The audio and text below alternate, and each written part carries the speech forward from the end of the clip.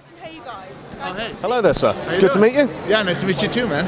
So, Niv, you've got this crazy body horror story that's incredibly socially relevant, I think. Yes. So, how did it come about? Well, Brandon, I'm from Toronto, and Brandon was a really good friend of my assistant. He went to school together with him, and he made a short film, which was actually the first few scenes of this film.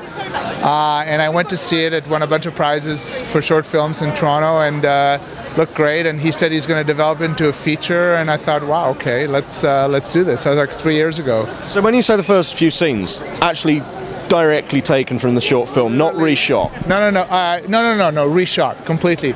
And hilarious to see the actual short film because the characters look so different. Same lines, but completely different. So we're going to release the short film in the DVD as a DVD extra just to see how far it's come. But yeah, it showed a lot of promise, and that's what we decided to do. So. And obviously Brandon's father is somewhat well known. Somewhat, yes. Yeah. I don't mean to suggest it's a cynical ploy, because it's clearly not. You clearly, there's no cynicism, but surely that is a benefit to you and your marketing for the film to have Brandon's surname on the movie. Well, absolutely, it is. I'm not going to lie, but you know, I'm working with a lot of first-time filmmakers. You may know a film called Hobo with a Shotgun, which I produced as well.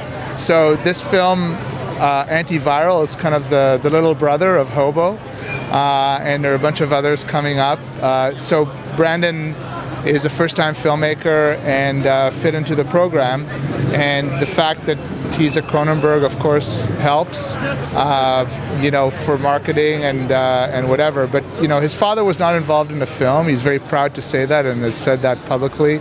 And you know, in Cannes, he was like a dad. You know, like he was so proud of the film as a dad would be, but you know, it was a benefit to have the name, but that's what it was. You mentioned the rest of your slate of upcoming films. Are they all very strong high concepts like this and Hobo, or are they less sort of high concept led, as it were?